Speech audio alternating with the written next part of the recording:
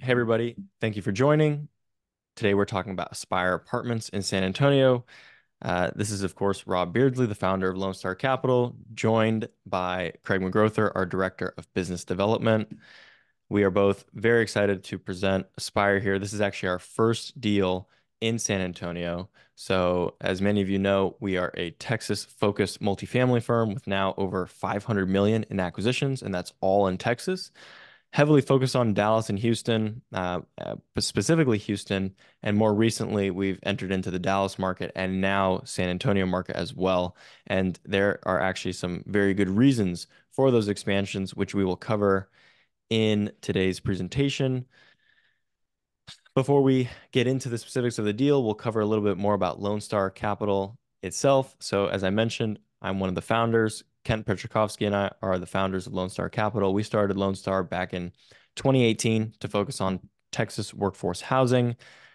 We are here based in New York City. I'm here currently in the One World Trade Center office, and we operate in New York, but own exclusively in Texas. And we also, in 2021, launched our in-house property management platform called Radiance Living, which Kent is the CEO of. So Kent is always getting his hands dirty in the day-to-day management of the portfolio. Of course, working very closely with our asset management team, directed by Josh Hoffman. And then to your right, you also see Craig, who is our Director of Business Development. As I mentioned, he's here on the call with us today as well. To round out the investor relations team, we have my sister, Dr. Beardsley. So I'm sure many of you have interacted with her. We strive to provide best-in-class investor relations. So we work really hard to answer emails promptly and really just provide the best service we can to ensure peace of mind and our investors' ability to sleep well at night. So we'll jump ahead a little bit. As I mentioned, Radiance Living is our in-house management platform. You know, what we do day in and day out would not be possible without the people at Radiance, which is led by Aaron Petrie, our executive vice president down in Houston. So the management team, Radiance, is based in Houston. We're actually planning in 2024 to open an office in Houston for the Radiance team. So that'll be exciting for them. And it'll definitely be cool to go down and kind of see everybody in one place as that team continues to grow.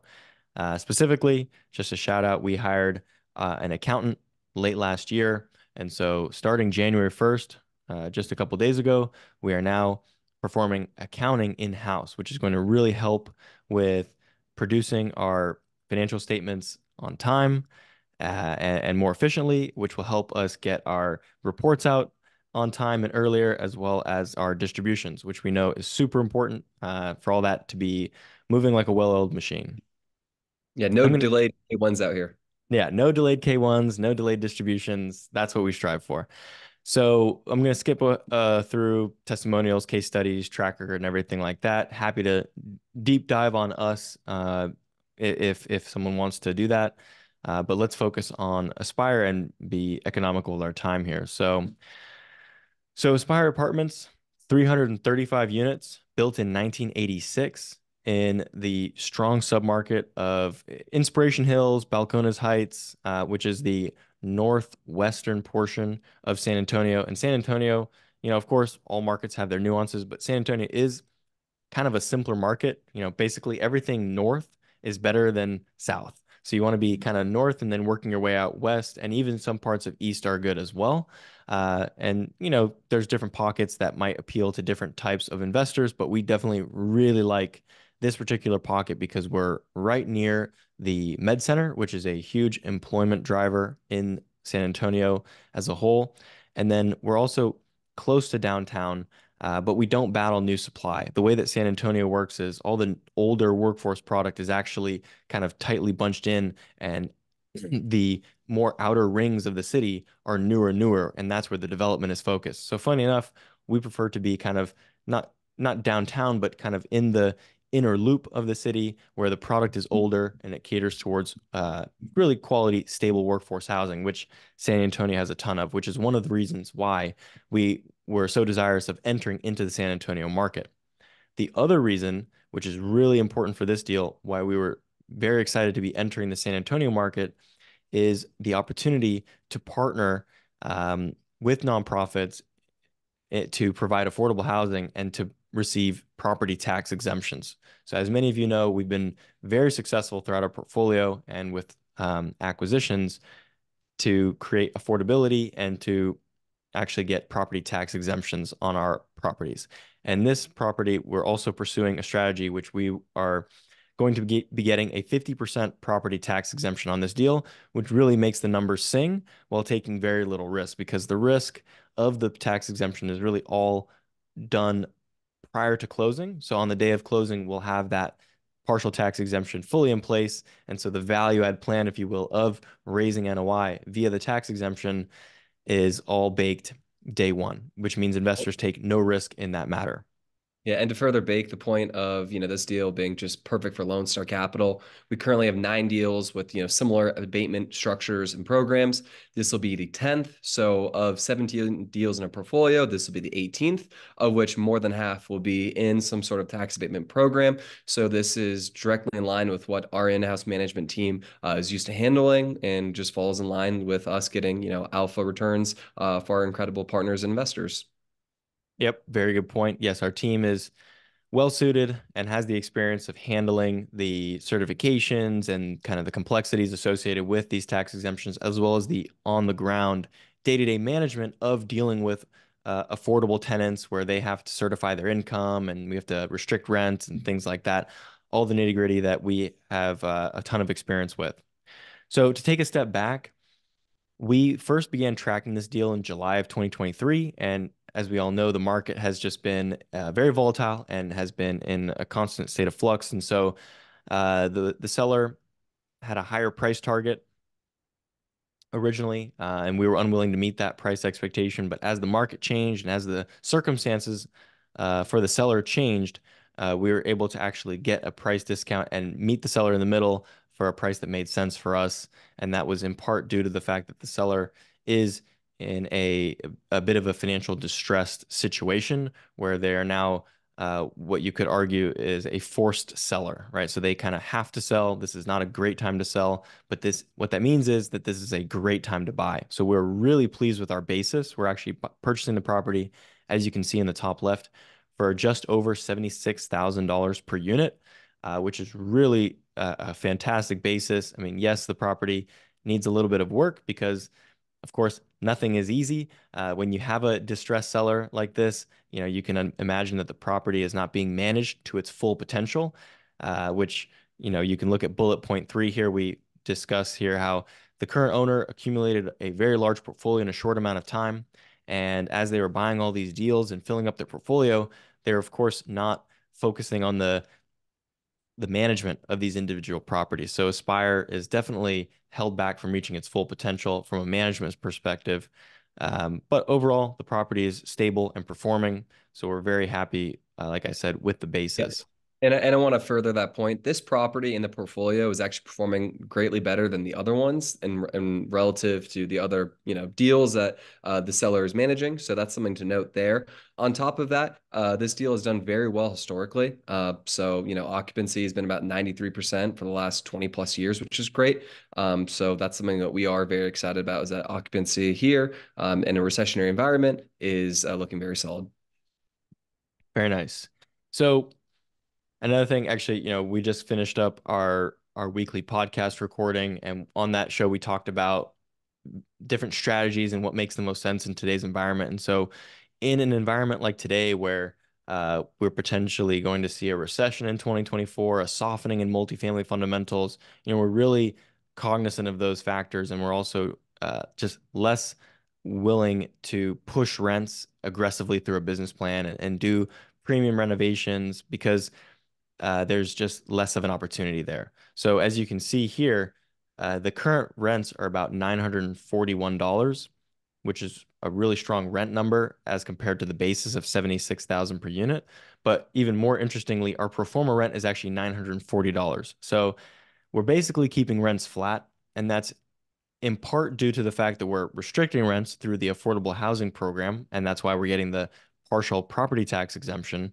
But it's also indicative of the fact that we're buying at a good basis and we're not buying and needing to raise rents to earn our returns, right? We find that to be riskier in today's environment. And so we're actually focusing more so on deals that have great in-place income and that we can generate a strong return without taking a lot of risk through rent increases, which we think are going to be more challenging to do over the next year or so, given the current economic environment. So we're definitely convinced that today in 2024 is a very strong time to buy, but that doesn't mean that the strategy of a couple years ago of buying and raising rents $100, $200 is still in full effect. We're definitely understanding that we're in a different environment today. So with that being said, we still have a pretty strong CapEx budget here, budgeting just about 2.5 million in upgrades, as you can see here, for the CapEx budget of a little over 7,000 per unit. And that's going to be mainly focused on curing deferred maintenance, as well as doing modest interior upgrades, because there's some classic units, there's some down units that are in unrentable condition. So we're just replacing faulty appliances, worn down flooring, really just getting the property into rent ready condition across the board, which we'll show you some pictures of shortly. And to add a little more context as well, part of the abatement plan requires that each unit does get a little bit of love and equity or money put into the CapEx plan. So that also keeps compliant, and as part of the trade-off with, part of the partial tax abatement is to accommodate and have good supply to the local areas. And Elijah Brown, thanks for putting the question in the Q&A. He asked, who is the seller? It doesn't, we're not harming anything by saying that the seller is GVA. So if you want to look into what's going on with GVA, you're more than welcome to do so. But that is the seller here for this deal. And also, just to highlight, we're kind of bearing the lead. I think those of you that know Lone Star well, we're not very aggressive people, and we don't like to overpromise. But you can see that we actually have some very strong returns projected here.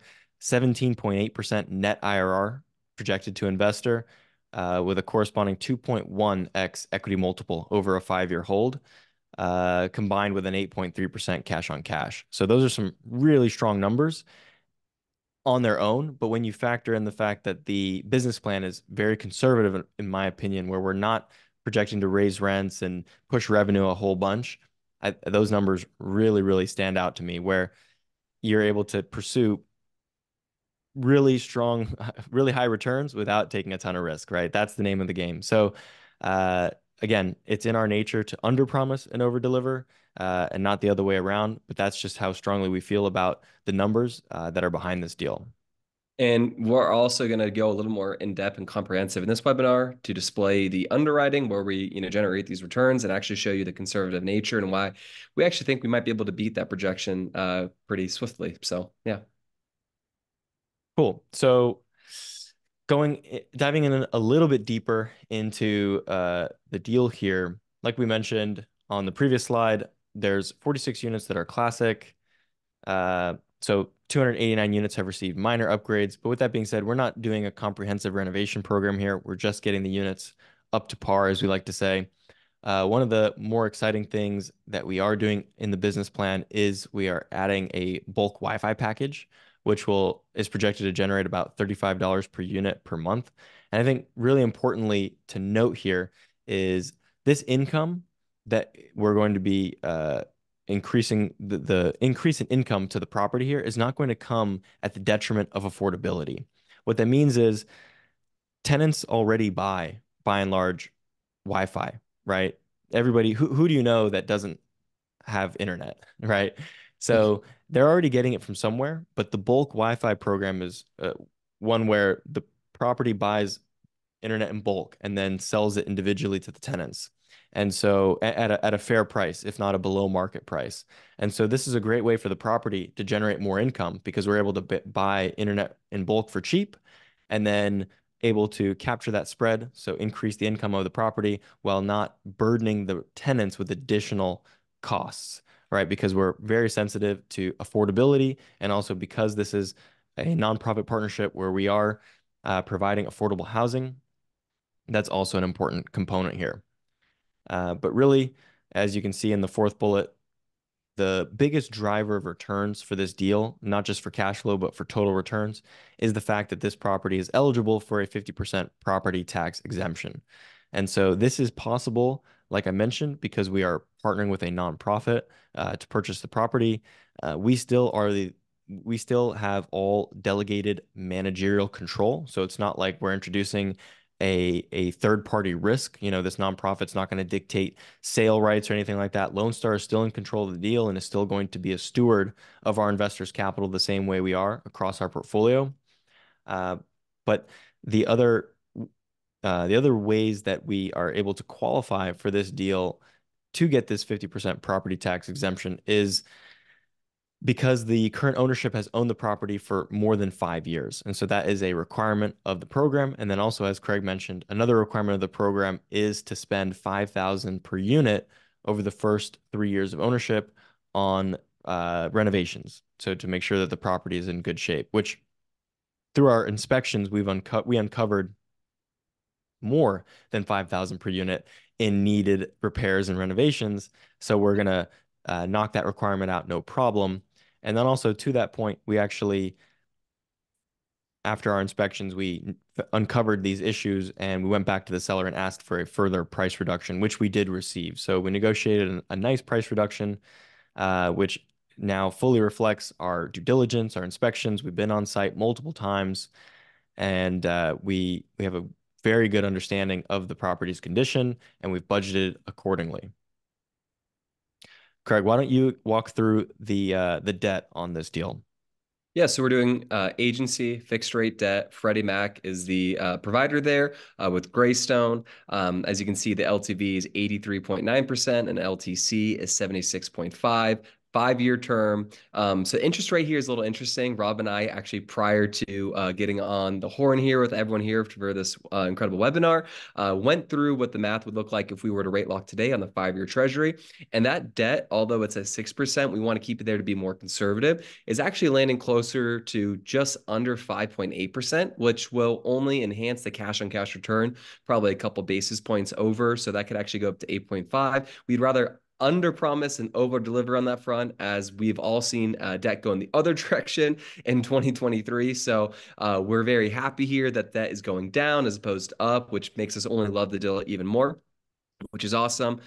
We've got, as I said, a 2-year interest only period, a 4.5-year yield maintenance on the deal, and then year one ICR is 1.52, and then also stabilized DSCR is 1.41, which is great. We're well over that 1.25 threshold here, which is providing us to have great leverage as well as a cash and cash return and safety, which is awesome. So a couple things here on this debt. So we chose 5-year fixed rate debt for a few reasons. Number one, we like 5-year loan term because it's long enough to be able to ride out a recession and to reduce risk. Because anything shorter than 5 years is kind of more of like a bridge loan profile, and that's not the risk that we're looking to take on this deal. So 5 years is a good middle ground, because if we go 7 or 10 years, you're now locking yourself in to a longer loan, and the prepayment penalty is longer term and more expensive to get out of if we want to be opportunistic and sell the property in, let's say, 3 to 5 years, which that is our desired exit timeline. So the downsides of a 5-year loan term is the fact that we get less interest only. So as you can see, we're only projected to have 2 years of interest only payments. And so that reduces our cash on cash, because if we were, for example, to do a 10-year loan with 5 years of interest only, then our 5-year pro forma would be all interest only cash flow. And actually, which we'll show in the spreadsheet soon, if we were to actually have 5 years of IO, the cash flow, projected cash on cash, would go from 8.3% to 10%. So that's really, really strong cash flows. I mean, 8.3 is really strong on its own, but the fact that it's amortizing for years 3 to 5 is a very good sign. However, the one big point that I know people are thinking about and are worried about is this LTV, right? They're seeing, oh, this is an 83.9% LTV. That sounds high risk. 76.5% loan to cost. That sounds risky. So the reason why we're comfortable with that level of leverage is because of the tax exemption, and the lender is as well. So the way that the lender is underwriting the income of the property is on a post property tax exemption basis. And so What we're doing is we're buying the property at about 25.5 million, which in our opinion is the market value of the property prior to any tax exemption. And we think this deal is worth around $31 million after you factor in the tax exemption. So if you actually look at the loan to value on a post-tax exemption basis, you're now looking at a $21.4 million loan divided by about a $31 million value, which actually brings the LTV down to about 65%, which is in line with a very conservative LTV level that we're comfortable with. Notwithstanding LTV constraints, the lender is still underwriting to a 1.25 DSCR, which in our humble opinion is a more important risk metric than LTV is. Obviously, you can't live with one and not the other. You have to have both, but we still have a very strong DSCR. And also, I'll finish this off by just mentioning Randy asks in the chat, what is ICR? ICR just means interest coverage ratio. So it just means your NOI divided by your interest payment, right? Not And the factoring reason in why that's principal. important. Yeah, and the reason why that's important is because, of course, we have the 2 years of interest only on the loan to start. So that's where that sizes up for the first 2 years, which is very helpful. Not to mention, too, we're getting into rollonomics here with regards to the cap rate going in with the interest rate. So, he likes Jeremy Roll, very, very notable passive investor, likes 150 points of spread on his investments. Well, this one is getting very close to it, if that is updated, to about 150 points plus of a spread on interest rate going in to cap rate, which is awesome. And that's why we feel comfortable with the debt and the LTV and LTC. Yep. So hopefully that makes sense. And then, Craig, can you please walk us through the projections as well as the structure of the investment? Absolutely. So for your Class A investor, which is a minimum 50K, you're looking at a return of about 17.8%, a 2.1x equity multiple, and then a cash-on-cash return of 8.3%. So cash-on-cash is different from your preferred return. And for a Class A investor, you're going to get an 8% preferred return, a 70-30 split to 15%, and then 50-50 following the 15%. And then for Class B, it's a minimum 500K. It's a 19% IRR. It is a 2.21x equity multiple, and then still the cash on cash remains the same. And everyone in this deal is pari pursue with regards to the cash flow. Pari pursue means shoulder to shoulder. There's no preferred equity in this deal or any equity that sits above you, above us, or anyone there. Everyone will be in receipt of payments equally throughout this deal. So if you're a Class A or a Class B investor, it will still be an 8.3% cash on cash return over the whole process. Now that is projected. It could be better. It could be worse. If occupancy goes down, we don't know where that's going to go, but we feel very confident that it's going to fall roughly in line with that 8.3% threshold. And then that will just show you, depending upon the investment range you're going to be in, what the Class A and B would look like.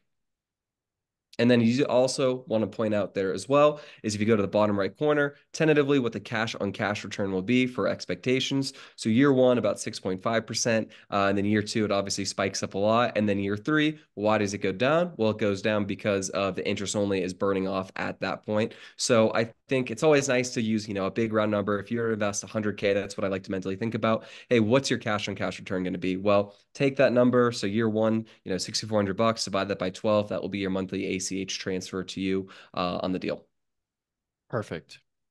Very good. And that is a good shout out that for those of you that are first time working with us, we do provide monthly updates and monthly distributions at the end of every month, and those begin after the first full month of ownership. So we're jumping ahead here, but we are projecting, hoping to close this deal around February 13. So that means March would be the first full month of ownership. So that means the first distributions would go out at the end of April. Yeah. And just want to mention too, our preferred return is cumulative compounding subject to 100% return of capital prior to us getting into our waterfall splits. So we are investor first here and foremost at Lone Star Capital. It is all about you, the investor, and making sure that your capital is working hard for you and is safe. Awesome. Okay, so let's keep you rolling and let's cover some of the fundamentals of the property here, starting with the interiors. Yeah. So as you can tell here, nothing too crazy with regards to the interiors, but this is what we're going to have them look like. So these are the updated, they look nice. It's not overdone. We don't want to spend too much on improvements where we're not going to get a reward back for it, but every unit does need to have some love attached to it. As you can tell in the picture to the right, that's roughly what the properties look like. There's 16 individual buildings. As you can tell, no flat roofs here. It's a nice pitch to them. I do believe it's about 8-foot ceilings in this property. It is also a 1986 built property as well. I don't know if that was mentioned earlier, but that is the vintage on the deal. And then as far as the property itself, wiring is copper, which is incredible. That is not a cheap factor to fix in the process of owning the deal, and as well as plumbing, PVC, and that's kind of what you're going to get when you do get, in fact, newer builds. Less antiquated building processes for sure, and these have been updated nicely throughout the years. Yeah, and we have a good amount budgeted for HVACs. So, like we said before, we've been all up and down this property, fully inspected it. So our scope and budget is robust, and so we believe we are well prepared to handle all of the potential deferred maintenance that we're going to address at this property. So that and HVACs is a really important one, and that's something that we are well budgeted for. As you can see, Yeah, yeah, go ahead. yeah, as you can see, some pictures of the amenities we have here. You've got a nice park and play structure, making it more family friendly. You've got, the soccer area to the bottom right. You've got a dog park, middle right, grilling and outdoor hangout area, middle left, and then of course a nice pool and amenity that the tenants can enjoy at the property there. So as you can tell, the amenities look solid. And this is just overall a very nice place to live if you're a tenant, and it's well appointed, being very close to many desirable locations, which we'll get into as well further on in the project or in the presentation. Yep, for sure. So on the unit mix, we have 84 studios, 162 one-bedroom units, 84 two-bedroom units, and then 5 units that are two-bedroom, 1.5 bath. So I would say this is one of the bigger downsides of this property is that the unit sizes are a bit on the smaller end. As you can see, the average square foot is 521, and then we have a big portion of the units being studios and one beds. So that I would say is a downside, but like Craig pointed out, this property has been over 93% occupied on average over the last, I believe, 23 or 27 years. So, this has definitely not held back the property before, and it will not hold back the property in the future. And considering that we are restricting rents and making this an affordable property, we don't anticipate having any issues in keeping this deal full as it has been historically. So jumping into the submarket, like we mentioned, this is in the Balcones Heights submarket, which has experienced a 4.5% rent increase in the last 12 months. So rents are still chugging along while kind of across the nation, on average, rents have slowed to about no rent increase. So that's the benefit of being in a growth state like Texas, and in particular in a supply constrained workforce housing pocket like where Aspire sits here in San Antonio. And then another compelling data point is the fact that median home sales in the area are 242,000. So that squares very nicely with our 76,000 per unit basis, right? That's definitely, it's got to make you feel good about the multifamily basis as compared to the single family in the area. And then we all know how wide the gap between homeownership and rentership has grown, which is, while unfortunate for the country, is nothing but a boon for multifamily. Yeah, exactly. Especially with, in place, structures like this where they're well below replacement costs naturally. Absolutely. So yeah, so then I'll let you kind of cover the submarket here and the employers in the pocket. Yeah, so very close to the Med Center, which is one of the most key locations to be in if you're going to be in the San Antonio market in that Northwest corridor. A big partner is actually working on with us for this deal, who'll go nameless. Actually, at our event, we have very nice kind of maps of Houston, San Antonio, and in Dallas. And he's like, hey, Craig, here, this area in San Antonio, this is where you want to be. Sure enough, we found a deal in that exact area. Of course, to his point, he called me right away and he said, I want to work with you on this deal. And it's so funny because we were talking about and chuckling how this was exactly where he would want to be if he was going to invest money. And this guy knows everything about Texas. He is for sure a guru and an expert in several Texas markets. Of course, San Antonio is one of them. So he was all over and giddy about this opportunity to partner with us here. So that was very exciting on our end. But overall, no construction or plans coming up in a 2-mile radius, which is really crucial in areas where, Austin, Texas is getting dominated by new supply coming up. We really want to shelter that, especially with the potential looming recession coming up here. So we feel as if our 3% rent growth will be reasonable to get over the hold period as well. And that won't be hindered by new supply coming up. But generally speaking, very well appointed location. Obviously, Valero, headquarters nearby, med center near. So all in all, in the inner loop, as you mentioned earlier, just a very, very, very solid location, well appointed to everything, and in the high growth area. So here we have a couple aerial shots here of Spire, and here you can see the proximity to the Med Center. This doesn't show it quite as good as this one here. Here you can see Med Center just around the way. So yeah, this is definitely where we want to be as far as San Antonio goes. So we're very excited about this acquisition. And then we were also very pleased to find out that we were able to structure this deal with the partial tax exemption component, given the fact that the property has been owned by the current ownership for 5+ years. So it really has come together to be a fantastic deal. So on the rent comps, here we have a couple examples, Latitude being the #1 rent comp down the road. You can see that Latitude has much larger units, so it's not exactly comparable with rents about $50 higher. But you can look at other places like Fredericksburg Place, which is in the other direction, with $1.52 rents with more comparable unit size. And also, of course, all these properties are similar vintage to Aspire, being mostly 80s and some 70s vintage properties. And you can see occupancies, for the most part, are strong across the board with an average in the area of about 93% occupancy. And like Craig mentioned, we're going to pull up the underwriting model in a second here to show you some of the underlying assumptions in our projections so you can get a better sense of where these certain metrics are coming in at, these inputs. On the sales comp side, again, what we're experiencing right now in the market is a resetting of the basis. So prices have come down substantially, making it a very enticing entry point right now. So as we mentioned, we're under contract at just over 76,000 per unit, which if you look at recent comps, which of course you look at late 2021, some in the middle and early of 2022, and even into 2023. These are, this was at the top of the market as well as once the market started to shift. But you can see these are much, much higher prices. And so basis was a lot higher. So the high watermark in the market is there. We definitely feel very comfortable with our projected exit, given the fact that we have added value through that property tax exemption, which a future buyer will have the opportunity to keep the property in that program and continue on enjoying the partial tax exemption.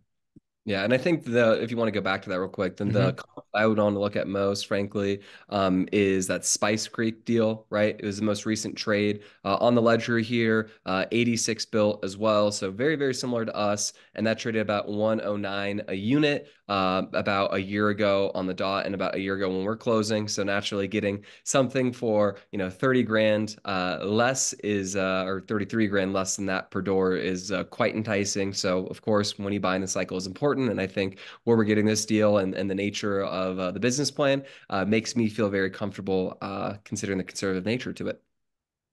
Yeah, great stuff. So we're actually going to jump over to the model real quick.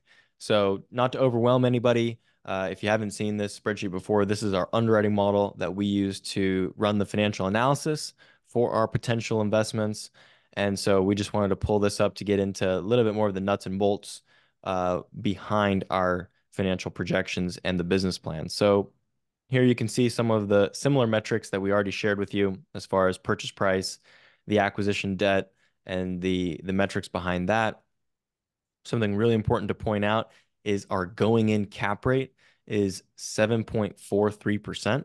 And that is, of course, on a post partial tax exemption basis. So that's showing you how much value the property tax exemption is creating. If we were to buy the property free and clear, or not free and clear, but just without a tax exemption, the going in cap rate would be around 6.2. So we're adding about 1.2% in cap rate value through this partial tax exemption. So that's a really attractive, positive. Everyone's talking about positive leverage these days. And so the fact that day one we're going to be operating at a 7.4 cap, offset by around a 6% interest rate. And as Craig mentioned, today's rate, if we were to lock, would actually be 5.75%.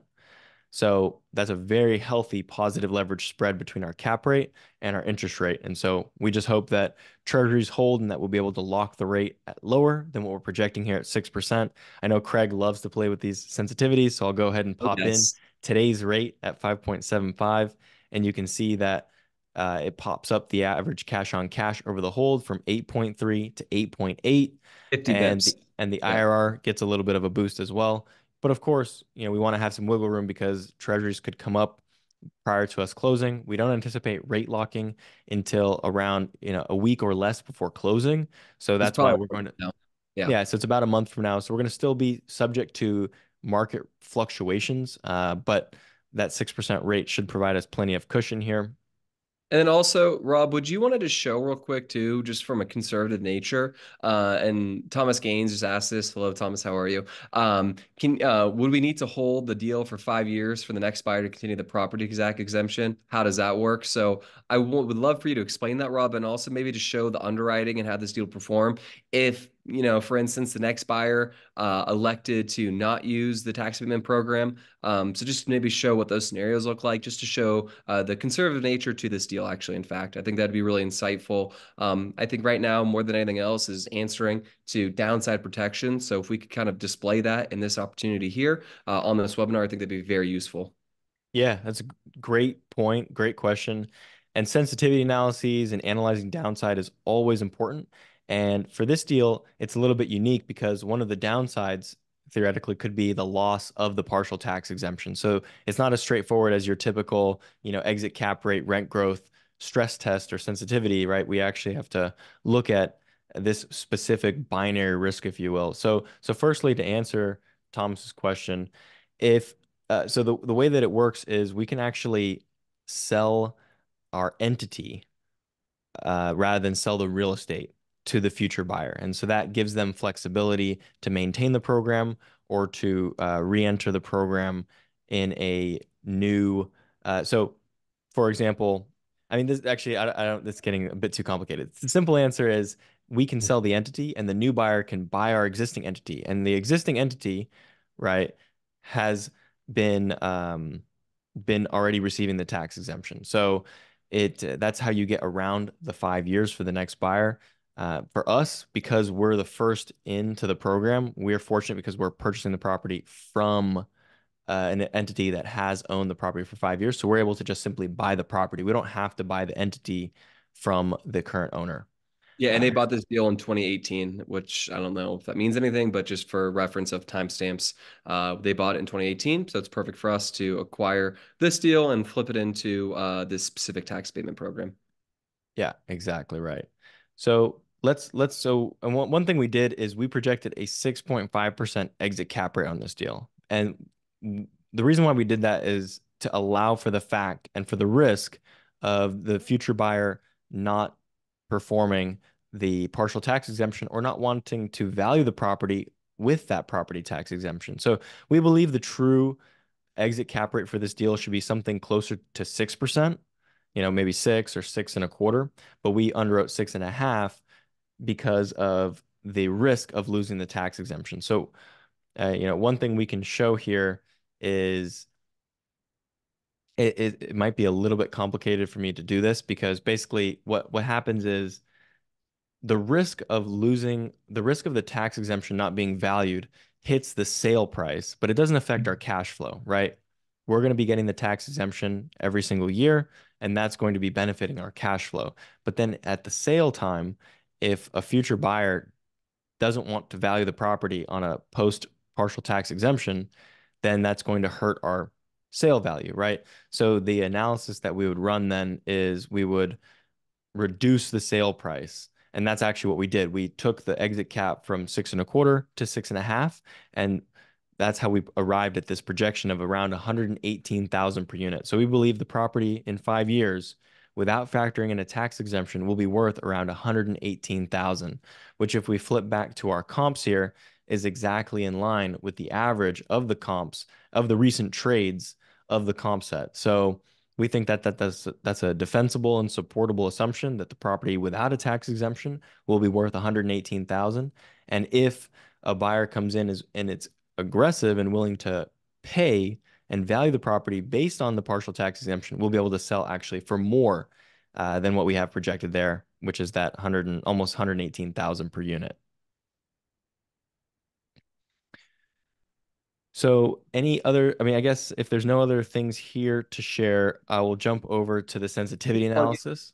Could you plug into the IRR what full property taxes would look like for the exit scenario, just to show downside protection to this opportunity, to maybe ease some worries? Yep, sure, no problem. So the way that I would do that is I would actually take out the partial tax exemption from the property taxes, which is about a $313,000 savings in cash flow. So what I would do here is I would do $313,000 of extra cash flow because, like I said, that cash flow is still ours. It's just a question of the value upon exit, right? I hope that makes sense for Yeah. everybody. We're So, locked in there. It's just the next person to help them understand it. And for sensitivities, if you want to, look at a doomsday scenario, if you will. And even yeah. with that occurring at a very, conservative exit cap, we're still getting very good returns there. Just shy of a 15 IRR with an 8% cash on cash return. Obviously, it doesn't change that much, the cash on cash, because we have it. But just to show a downside of a range for those who, really care about those things, we are not by any means saying that this abatement is going to go away. It's slightly out of our control. We assume that it'll be in place in the future, but if you want to evaluate it otherwise, here you go. Yeah, and then Shan in the Q&A is asking how many years left for the tax exemption. This is a perpetual tax exemption. It's an as of right law in Texas that if a nonprofit owns the property and satisfies certain conditions of affordability, you can certify every single year for the tax exemption. So as long as this law is in place, which of course you're taking risk there that the law has changed, but from our understanding, and we're pretty in the weeds of Texas affordable housing politics, this law is not on the chopping block. So in the near term, we don't anticipate this law going away. But of course, that's a risk that we're going to have to live with uh, as far as the continuation of this law and this program where we can get this partial tax exemption. And there is a nice enough moat around this exemption, considering the fact that not every single county in area in Texas doesn't accommodate this structure, although it's a Texas-wide initiative. For instance, Houston does not. So it's nice we get this deal here. And then Diane asked a question: under what circumstance might the property lose a partial tax exemption? That's kind of a speculative question. We don't know. That's out of our control. We're just going to navigate this deal to the best of our ability. We don't believe it's going to go away, but we just want to be transparent with everyone through this process. We feel great about this opportunity and this exemption.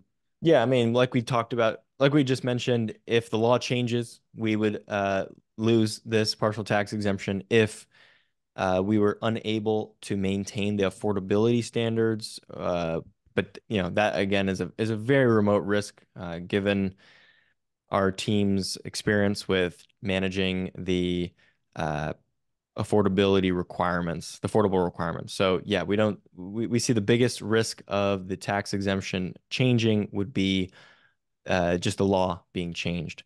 So this is very different for those of you that have partnered with us on our other property tax exemption deals. This is very different than those other structures because we're not dealing with our counterparty or our partner in the deal is not a local housing authority. It's a nonprofit. So it's not a governmental entity. It's a nonprofit entity.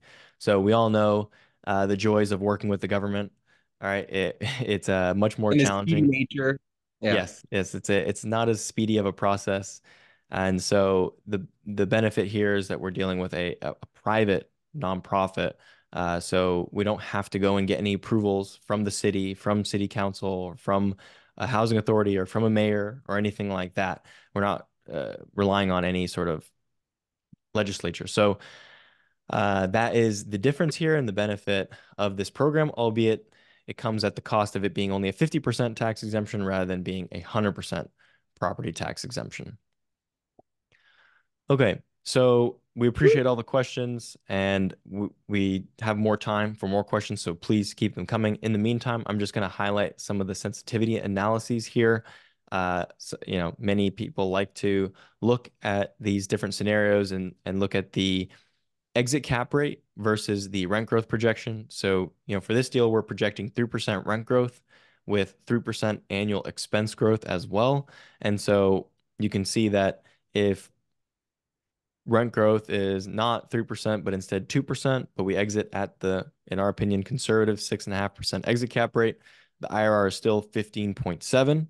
So if you look at the totality or the total range here in this table, we have 12.1% IRR all the way out to 22.7. Obviously, 22.7 is a fantastic return for investors. And then on the downside, I'll just caveat the fact that if we are in an anemic environment where rent growth has been weak or weaker than projected, and exit cap rates or cap rates in the market are all the way out to 7.25, there's just not going to be much of an incentive for us to want to sell the property. We would rather hang in there and cash flow at around 8% than sell into a weak market where we're only getting paid a 7.25 cap for the deal. So given our debt structure and our debt term in the business plan, we don't foresee us becoming forced sellers and having to sell and settling for a 12% return. We can wait until the market is stronger at a base case of 6.5% exit cap or even a 6% exit cap and below and capitalize on mid-teens returns and greater. And then not to go too far in the weeds, but two more stress tests and sensitivities, and then I promise we're done here. A very popular one is occupancy and stressing that. So break even occupancy here starting in month one. So basically day one break even occupancy is 76.3%. That's extremely powerful considering the fact that the property has averaged over 93% occupancy over the last 20 plus years. Yeah, we're 18 points higher than that currently. Right. And we do foresee occupancy going down in the near term once we take over because we're going to have to deal with cleaning up the property, re-tenanting the property, and getting it really up to Lone Star condition. But in the long run, we foresee the stabilized vacancy rate as we have it projected being at 7% vacancy. And then in year one, right, as the income grows, the break-even occupancy goes down. So you can see the break-even occupancy goes down modestly to 74.6%, and then into year two at 71.6%. So break-even is very low occupancy, which is obviously great to see, as that is a risk mitigant. And then finally, to cover the refinance exit test, this, in my opinion, is a very important exit test because if we're choosing to do a 5-year loan, right, that loan is going to mature in 60 months, and we're going to need to be prepared to ideally sell and make a great return. But if the opportunity to sell is not there, we need to be in the position to refi to be able to hold for more time as we buy time to sell into a stronger environment. And so here you can see if we stress both the operations of the property as well as the valuation of the property, specifically if we reduce NOI by 19%, we increase interest rates to 6.6 and we increase cap rates to 7.15. I mean, this is some real stress test. Those are nasty numbers.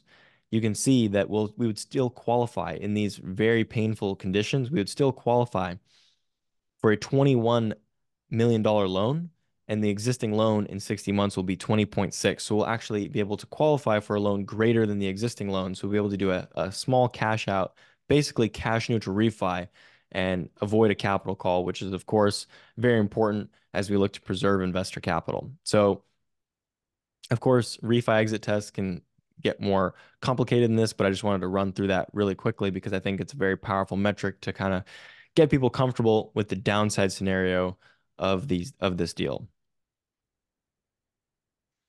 And with that being said, I'm just going to quickly reshare my screen and finish off here and let you all know that firstly, thanks again for sticking with us through this webinar. We went live last week. I know during the holidays is a very tough time to launch a new deal, but thank you for bearing with us and thank you for your interest. Today is January 3rd. We're having the webinar. And so our funding deadline is set for February 2. As you can imagine, we've had very strong interest on this deal. So we highly encourage you to please go on to the investor portal, fill out the subscription, and get your funds in before the deadline as we look towards closing on February 13th. Yeah, And and yeah, I just want to make a couple points clear. I don't know if we mentioned this or not to start, so this might just be redundant, but this is a 506C offering, meaning it's only open for accredited investors.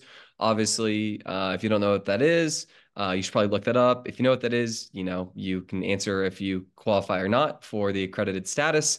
But so, no non-accredited investors allowed into this opportunity. And then to mention on top of that too, there is a little bit of space left, but we do truly believe this deal will oversubscribe pretty quickly. So if you are on the fence or are really interested in this deal, reach out to myself and I can let you know where we're at with regards to space allowed for this opportunity, as we do think this will dry up quickly, as it's not a huge raise, just about 9.3 million or $9 million for this one.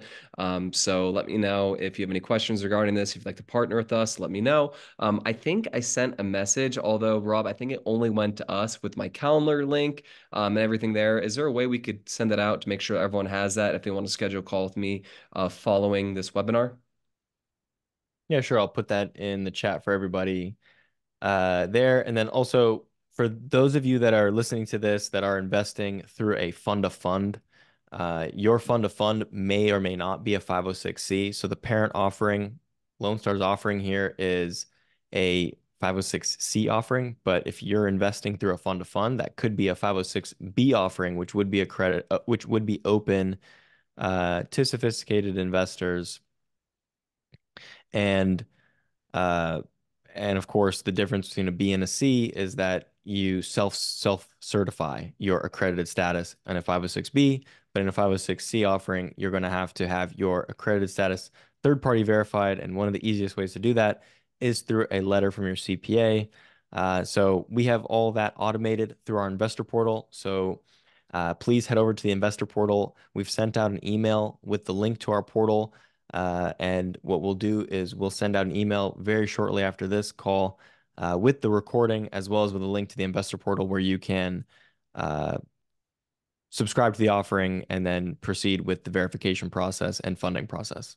Once more, Rob, would you also please throw in my email as well as my phone number too? And then also we skimmed over the information regarding our two deals that went full cycle. To learn more about that in our portfolio, go to lscdd.com as well to look through our case studies. If you want to vet us further, look at our testimonials. We're an open book. We're here to, answer, make everyone feel as comfortable as possible. Perfect. Beautiful. Well, Uh, unfortunately, we didn't make record time, but I think Yeah. we covered everything that we were hoping to cover. So thanks everybody for sticking to the end. And like we mentioned, if you have further questions, just please reach out and we'll get with you individually. So thanks again. Happy New Year, and we look forward to investing with you.